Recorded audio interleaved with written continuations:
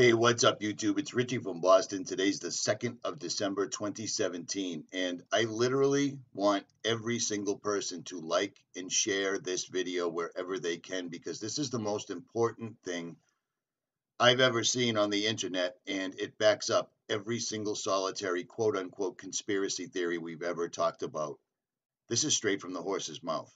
If you've followed me over the years, you've seen the veritable cornucopia of videos I've put up about CERN. CERN, CERN, CERN, on and on and on and on it goes.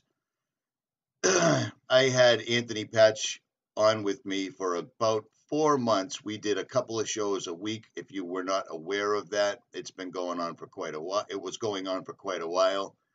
Anthony went his way, I went my way. We don't agree about everything, but still, same arena is what it is. Now, everyone's seen these videos and these clips right here. Everybody has seen Geordie Rose, the finance guy behind the D-Wave quantum computer, explain that it's like an alien, it's like kneeling at the altar of an alien god. We've all heard them ad nauseum talking about pulling resources out of other dimensions and storing them in the qubit, which is the chip that runs the D-Wave quantum computer. Now, take a look right here. You can't miss this, okay? You really can't miss this.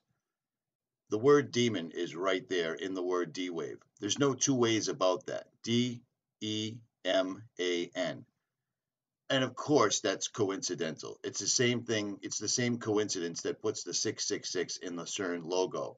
But this video is going to be able to prove to anyone that you know exactly what these guys are doing with their own word. A lot of people think that Geordie Rose is the inventor of the D-Wave. Geordie Rose is the money man behind D-Wave. This guy, for the most part, is one of the brainchilds. I have heard this word quantum computing. It's often, people have the misconception that it's some kind of newfangled supercomputer. It's decidedly not that.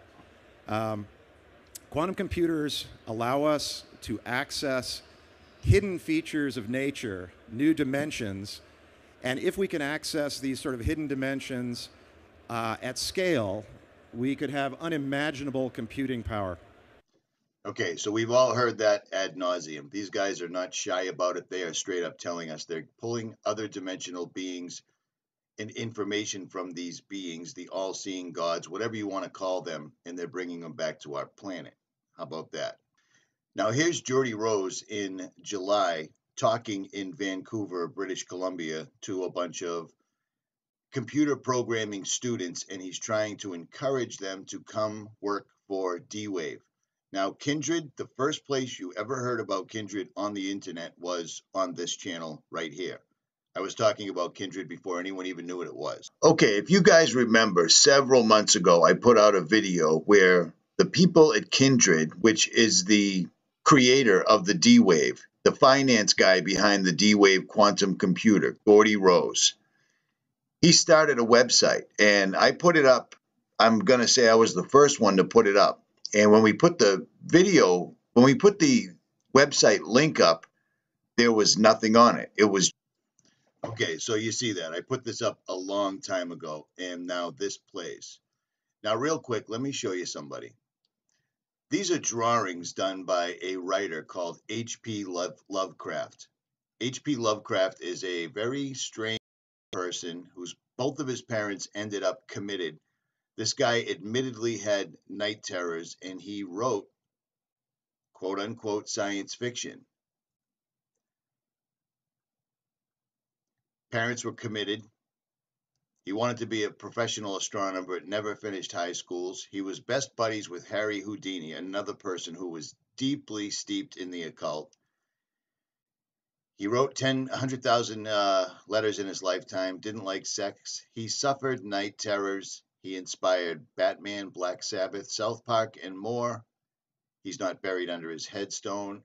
And Cthulhu is one of the drawings I was just showing you.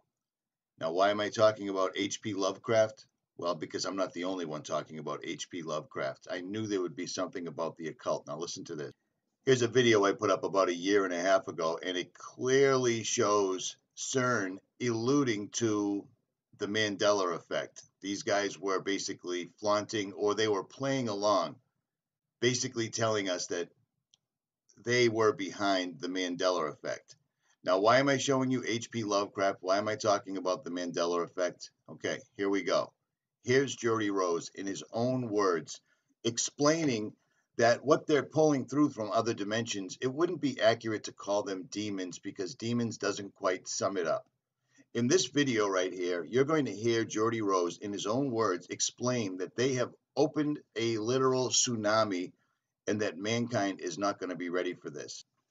Here's Geordie in July talking about the Mandela effect, the quantum key to the pit, and the rumors that CERN and D-Wave are behind the Mandela effect. In his own words. Over the years there, I got sent pajamas, a whole bunch of stuff. There's lots of interesting things that happen when you build something like a quantum computer. But just as an aside, because I thought it was funny, one of the interesting things that's happened from the D-Wave story is there's this gigantic conspiracy that's arisen on the internet that goes like this. So D-Wave built quantum computers. The way that they work, if you know how this works, is one of the interpretations is that you tap into these parallel universes and they do computations. Sounds really weird. But notice that he tries to ridicule his own words. It sounds really weird. They tap into other dimensions, but he's clearly showing Anthony Patch, and he just basically glosses over the whole thing. But this is going to get much, much more serious. Now, and I also am playing this at a faster speed to avoid a copyright strike. So there's that. What's happened is this idea has been hijacked to describe something called the Mandela effect, which is this thing where the past changes. So think about something you know to be true from the past. And then imagine you went out on the internet and you can't find it at all. It's not there. It doesn't match with your experience. So these people think that D-Wave is responsible, and CERN. And of course, the quantum key to the abyss factors into it somehow. I'm not exactly sure how. Okay, so that's just D-Wave. I did that for about 15 years. Now, before I made this video, I called and I texted Anthony Patch to get him to comment on this, and he hasn't gotten back to me, and he probably won't. So there's that, because, why not? At any rate, this gets much worse. In this video, he's saying that he's basically done with D-Wave, and he's working with Kindred, and they're going to make AI robots that can do every single solitary thing a human can do, but better. Now, notice the symbolism on his shirt, because these guys are loaded with it, because everything that they're doing is on the occult level, which is why they surround themselves with symbolism at all time. They have to. It's part of the deal. You see what I'm saying? It's all coincidental, but these guys are constantly and always wearing the symbolism. But I digress. What you've heard about AI is not what we mean by AI. What we mean by AI is a software system that can do literally anything that a human can do. Literally anything. And obviously, computers are better at things than people in lots of different ways. So now imagine, not only can they do everything that a human can do, but they can do everything that the best human at any task could do better than them. So imagine there was the mental Olympics of the 100-meter dash, and Usain Bolt is the fastest person. Now imagine that's some kind of a mental thing, like writing a novel or writing whatever. Imagine now that the thing is so much faster than Usain Bolt, like, for example, it's a spaceship. Yeah. It's still doing the same thing, but it's doing it so much better because we're limited, because we're people. So what Kindred is trying to do is solve this problem. How do you build machines that are better than people at everything? Now, there's a mental block that we have here when we think about this. Because when you think about that, one of your questions might be, for example, what are the applications of this? So imagine this. Imagine for $10, let's say, I could build a machine, like a little robot that had fingers and eyes and all that, and it could do your job better than you, no matter what it is, and I could sell that to your employer for, say, $15 and make a profit, instead of having to pay you $100,000 a year. So right off the bat, this goes back to the video that TruthStream Media put out a year and a half or so ago called Obsolete, where they are literally going to replace humanity in no one will have any jobs whatsoever if these guys get their wish, because they're bringing through demonic entities. Now, does that sound like a conspiracy theory? Of course it does. But do you know where that comes from? The horse's mouth. Continue listening, and he is going to straight up say it. And you should be terrified, and you should be prompted to prepare yourself spiritually, because this is a spiritual battle. No two ways about it. I don't care what you think. There's a reason that this was put in the Bible. There's just no two ways about it. For we wrestle not against flesh and blood, but against the rulers, against the authorities, against the powers of this dark world, and against the spiritual forces of evil in the heavenly realms. Now stay tuned, because Geordie is going to straight say this. And he also says the same thing that I say all the time. This is going on in the background, whether you know it or not. He also alludes to the fact that everyone's worried about the healthcare plan and sports and television and the news and politics, while this continues to march on in the background. I've listened to this exact interview with Geordie, or this presentation with Geordie. I've listened to it at least 15 times since yesterday. Now imagine that was true for every single job. So that's what we're talking about here, is a complete and utter transformative change that of the likes of which has never been seen before in the history of humanity, making the Industrial Revolution look like a little tiny blip on the path that humans have taken from when we emerged from the ooze a few billion years ago. We are right on the verge of that transition now. So this guy, Rich Sutton, is one of the most famous people in the academic world of AI. Now listen. This guy is the guy behind the D-Wave quantum computer, the only quantum computer in the world that is accessing other dimensions, according to what they are telling us. He is telling us that we are on the verge right now. So pay attention, because what he is going to say should shape your entire future. And like many, when asked, when will this happen, he says things like this. 25% chance within 13 years of this thing that I'm talking about. You know, when you think about what you read on the news, you know, CNN, BuzzFeed, whatever, they're all kind of the same nowadays. Think about how unimportant that thing is that you're reading if this is true. Yeah? So what does this have to do with aliens? So Sam Harris, who I quite admire, is a very interesting guy, was reciting this parable at a TED Talk that he was giving, and it goes something like this. So, say I'm the President of the United States. So I receive this message from the heavens. So my microwave dish, my SETI dish, finally captures something. And what it says is, in 50 years, or 13 years, we're coming to your planet. You gotta be ready. Now just imagine what would happen if that happened. A super intelligent alien race beamed down a message to all of us Earthlings saying, we're coming July 13th, 2030, and boy, you better be ready, because the mothership is landing right on the front lawn of the White House, or wherever you wanted to land, on that day. The amount of resources that would be marshaled to try to figure out what to do would encompass the whole world. AI is just like that. So when this thing that I'm talking about happens, it's going to be exactly the thing that you're thinking about those super intelligent AIs. So the one thing I can tell you is they're not going to be like us. So alien means, you know, different. These things that we're building are not going to be people. They might be really smart, they might be really good at all sorts of different things, but they're not going to be like us. They're going to be aliens. And they're going to be, I'm sorry to say, way smarter than every single person in this room. Now pay attention, because he's literally disclosing right this moment that we can't even comprehend. So this, of course, triggers a lot of alarm. One of the guys who talks about this is Elon, who says things like this, like, when you do this, beware.